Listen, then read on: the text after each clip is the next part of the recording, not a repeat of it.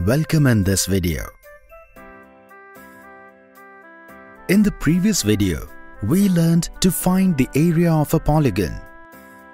Today in this video, we will see examples based on this.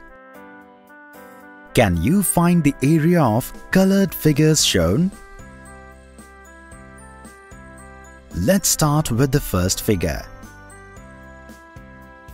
This is a polygon, whose area can be found by the method we learned in the previous video. If we connect these points of this shape in a straight line, you can see that we get three triangles,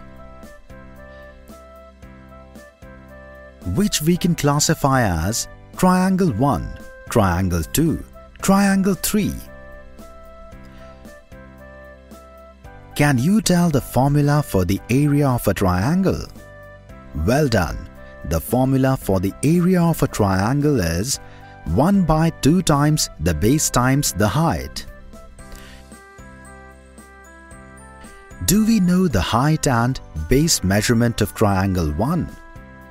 From the information given in the question, we know that the distance between 2 points is 1 inch, from which we can say that the height of triangle 1 is 1 inch and length of base is 2 inches. So with the help of which we find the area of triangle 1, which is 1 square inch. Similarly, we find the height of the triangle 2 and 3 and the length of the base, and then their area can be determined. As a result, after the sum of areas, we get the area of first figure, which is 5 square inches. Let us now look at the second shape. So now in this case, how will we find the area of this shape? We can see that this green shape is surrounded by a square. In addition to this green shape, we see these three triangles, whom we respectively name triangle 3, triangle 4, triangle 5,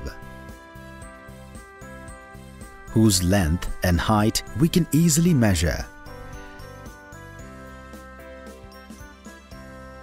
This is how you can find their area.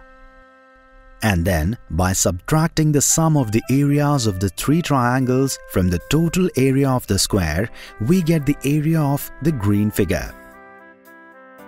So can you tell what will be the area of the square? Perfect. Since the length of each side of the square is 4 inches, the area of the square will be 16 square inches. With the help of which we get 8 square inches of green area.